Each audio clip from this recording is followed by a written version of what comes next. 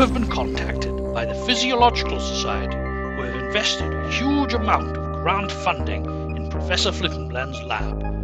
As one of the most promising young physiologists in the society, you have been asked to investigate the mysterious disappearance and figure out what the Prof was working on. What was the last thing that needed to be fixed? You have access to the lab and a few scraps of a notebook that were lying around. Unfortunately, good laboratory practice was not high on the Prof's agenda, and so the lab books are in his head. What was the last thing that needed to be fixed?